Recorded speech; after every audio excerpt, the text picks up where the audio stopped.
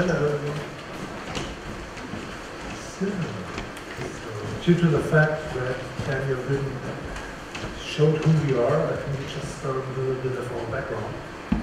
So, I think I'm going to introduce you to this nice guy. This is Nikolaus Stillfried, and he's originally a biologist, and we then kind of dive into this parapsychology, quantum theory, how can we find crazy things stuff, and trying to see how that theories are fitting into our normal daily life. And I can introduce you to this nice guy, Felix. He's a great community researcher and was clever enough to organize it so that he got funding to travel all around the world and visit lots of different communities to write his PhD about what can be done in order to achieve a culture of sustainability and what are all the factors involved in that. So now I can ask how can those two guys came together. So I'm a biologist and me, I studied psychology. And so that's what I want to show you. So where can we meet? What are we looking for? And so the title of the study we are doing is, it's the question how spirituality can be implemented in this pathway to sustainability. Because in a lot of the discussions about sustainability, there's the economic, ecology, and the social part. But in the normal discussion, there's nothing about spirituality. And so we thought, okay, what about that? Isn't there anything that could be useful for the sustainable development? Yeah, and there are even that I bring sort of from my background in the parapsychological research, there are a lot of studies done on the prevalence or the frequency of people experiencing things that don't really fit into the established scientific worldview of basically purely materialistic or physicalist understanding. And so in the group of inexplicable phenomena, for example, there would be things such as telepathy, extrasensory perception, precognition, psychokinesis, and so on.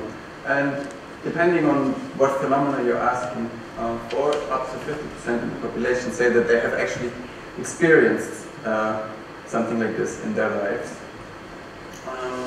And if you ask how many believe that it's true that other people experience it, then this number even goes up. And such as Findhorn and other sustainability projects actually explicitly refer to these subtle realms and phenomena like this and experiences like that, and say they use them in their daily lives. Expect a miracle is even in the slogan of Findhorn. So really that was our question. Is there something missing from the mainstream sustainability discourse in science and politics?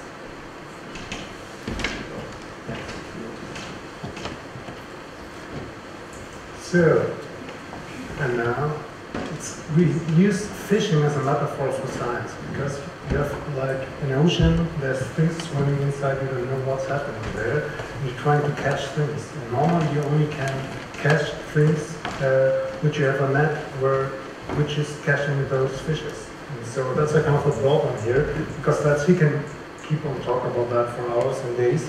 Like, why can't we with scientific methods kind of making experiments and coming to evidence about giant cabbage or messages from God or attunement or things like that.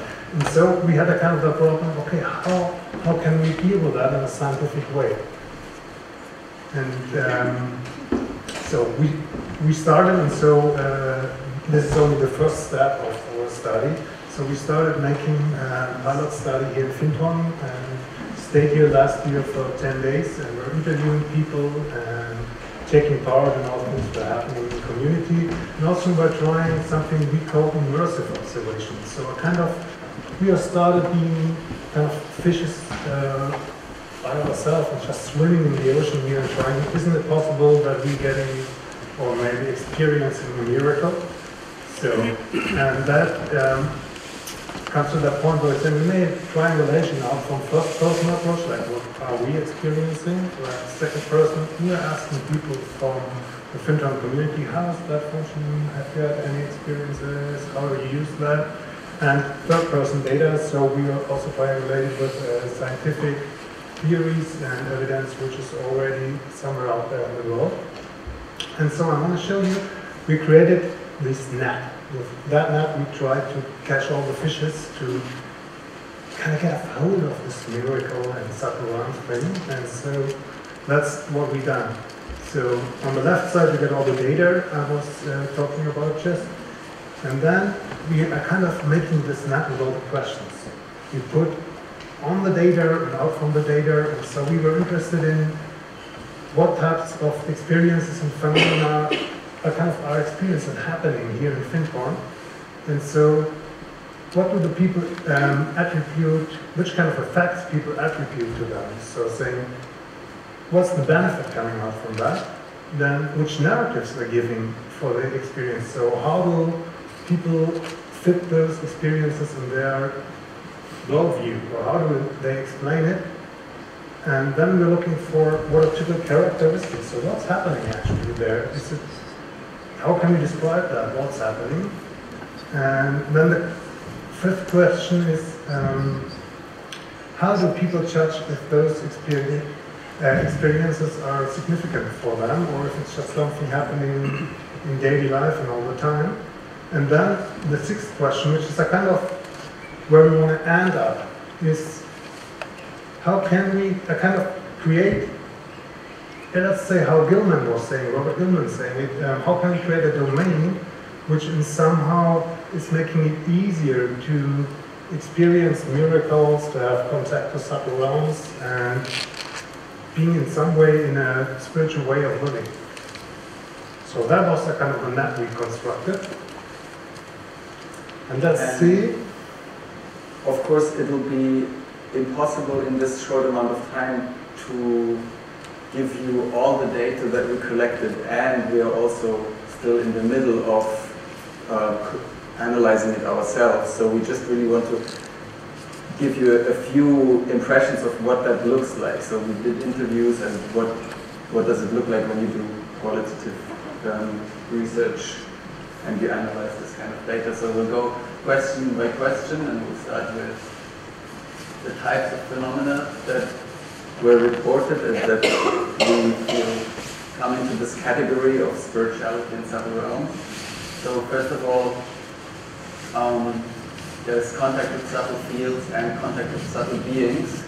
We made a differentiation there that the contact with subtle beings, the contact is with something that has more of a personality and more of a kind of identity, and whereas in the subtle fields we're really thinking more about something like levels of reality or principles of the universe that don't have such a personal character, but you can nevertheless sort of sense them, that they're there. And then there are phenomena or experiences. Oops, sorry.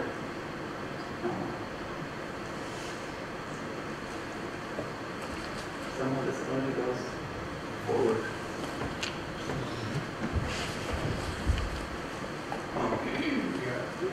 Sorry about that. That's the classical sort of parapsychological phenomena.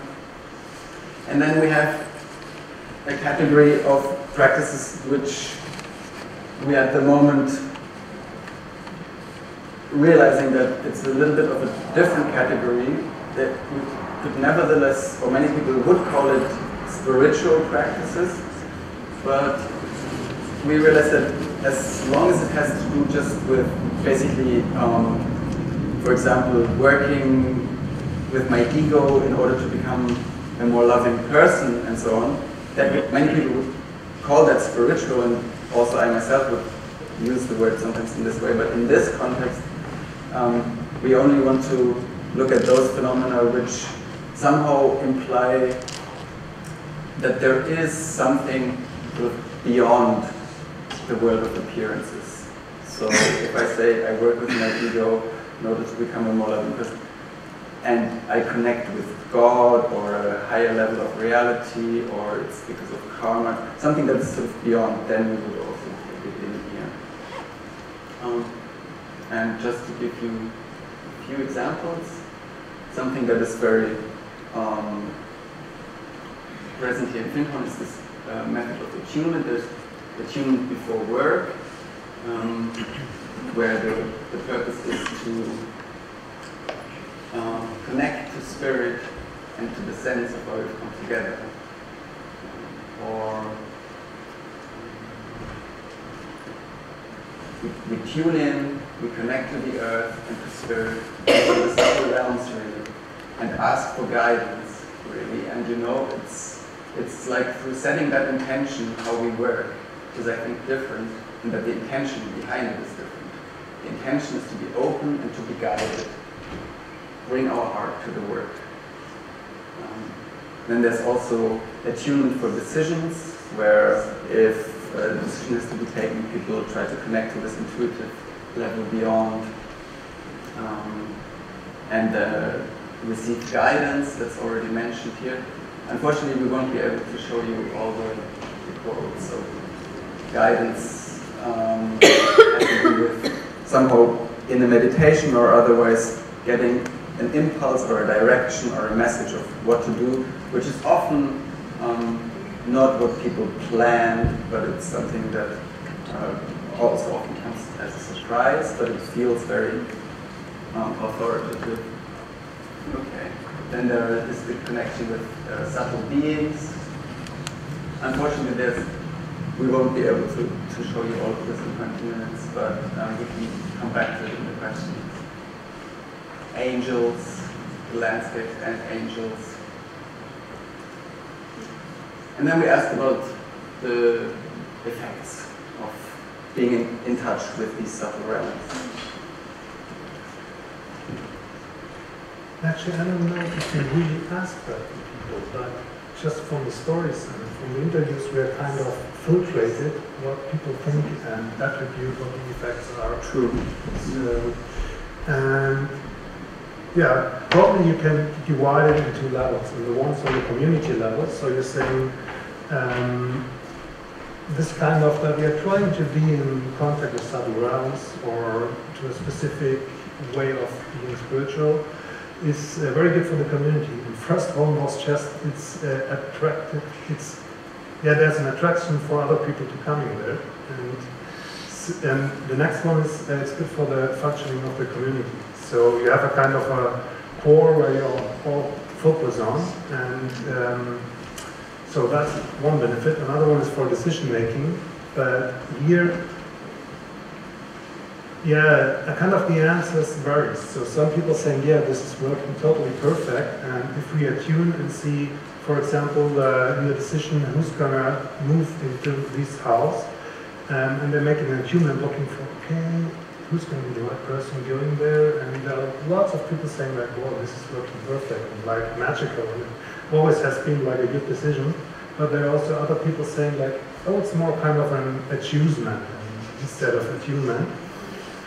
So another one is the what we call outcome of work. So I think that we have a little wrong direction, a little quote from a person who's kind of working in the garden and saying, and then when it comes to actually digging out something like that has got a deep, deep root, and I just put in the fork and kind of loosen things, and then like to hold the plant and communicate with the plant, and asking the plant to let go. And the result of that is that the plant is, you get way more out of the root instead of just if it's just pulling. So that's just one little example for how people are saying, oh, this is working pretty good and it's helping us in our daily life. And then there's the level of the individual. A lot of people say I'm just feeling better by doing this. I'm feeling more confident. I feel like I'm on a way of personal development because I'm more open up to experiences, more open up to other people and things like that. There's a sense of connection to other people and also a sense of connection to yourself. So because out of this attunement, and another thing that is very often played here is the game of transformation. And so people are saying, like, out of this coming insights for myself, so I'm understanding more who I am and what is my place in the world. And there's also connected to that sense of sense. So you feel like how things are happening, that's making sense for you. So it feels like one step coming after the next, and you feel like, wow, this is kind of a miracle how that has happened, how I'm in the flow of things happening. So there are a lot of effects people were telling about and saying like, yeah, this is very helpful for us trying to have this communication with subtle realms and having some sort of spirituality.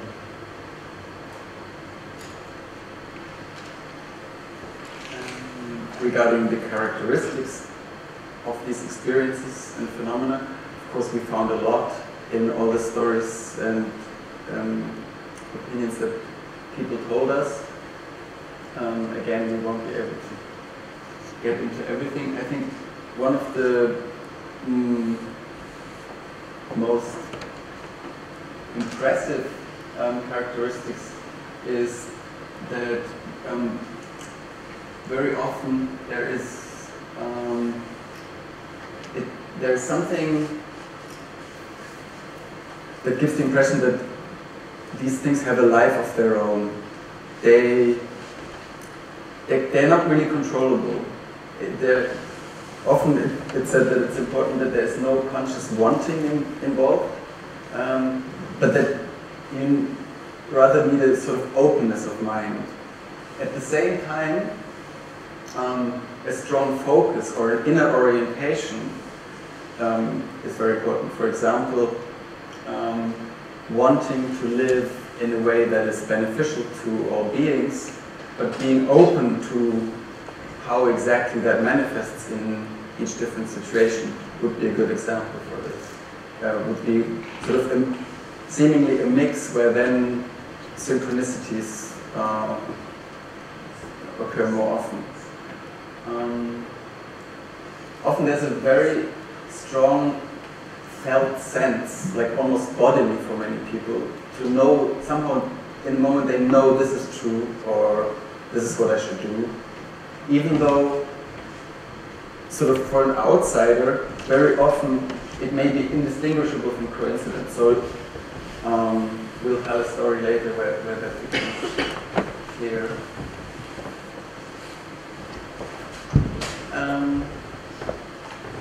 We won't go very much into this.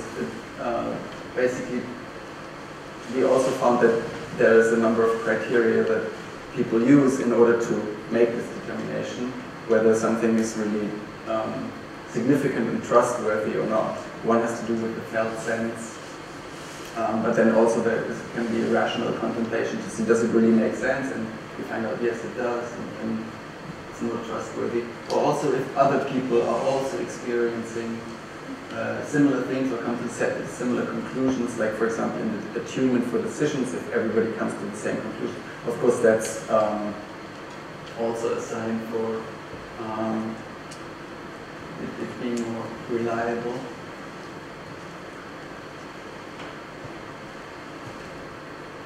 And out of all of these questions, basically the main question that we're sort of heading towards and trying to find answers for ourselves is, what can we do, or what is helpful in a culture? What should be implemented so that as many miracles as possible can happen individually and collectively? Yeah, you already said it. So you can work, or people were telling me that what's happening is there's something that should be done on the individual, on the collective level, and also in the environment. And one example is Robin already mentioned this morning. He was saying that we have 47 different spiritual practices here. So there's a lot of things reported that's happening here, like attunement, like the game of transformation, like a lot of things. There's a lot to do kind of with the attitudes. So one person was saying like just expecting a miracle is opening up another dimension. So it's a kind of being open for that and looking for that and kind of having the belief that things like this could happen. You can have principles, guidelines in education. I'm going to jump a little bit because I was saying, seeing this guy telling us it's not so much time left, and one thing I want to show you is a kind of like an evaluation of this place was many times people saying, because we were interested in, okay, we have Finton here, we have people who have, or a lot of people having this belief, a lot of practices are on the place, and so does that make a difference? It's like if somebody's coming here, is it more likely to experience a miracle or some kind of enlightenment in a place like this? And one person, she was saying, also, I want to say that Finton isn't a special place because everything like in normal daily life is happening here too. It is at the same time. And so that's a kind of a summarize of where we are in analyzing the data and saying, yeah, there is something special, and at the same time it could happen in any other place on this world too. And so the question is, how do we go on now? And we have a lot of further steps. And one of them is we are saying like this first person approach. We're saying like, hey, if that's the case that Finton is a special place, so somehow we should experience that by going there. And we had a couple of stories or experience where we're saying like, oh, this is a kind of those things we're looking for. And one of those was that because Graham is not only a master of organization, he's also one of the loveliest hosts you can imagine. And he put us somewhere here in the bank house, it's a kind of a guest house, and say, here you can stay. And there, it was perfect for us because we could go out, interview people, and had a nice place. And then we got told, oh, it's necessary that you leave out there the next day. And move to the campsite. And we were thinking, well, this is going to make things much more tricky with the computers and the recording apparatus and so on, and then to be on the campsite and so on. So we said, we had the feeling that somehow it might still be possible that we stay there, even though everybody said, no, we need the house for other people then. And so we put out the intention or the wish to the devas of Finton, and we said, if possible, we'd like to stay here, or at least, have good conditions for continuing this scientific work. And Graham was still saying, no, it's not possible, you have to leave out tomorrow.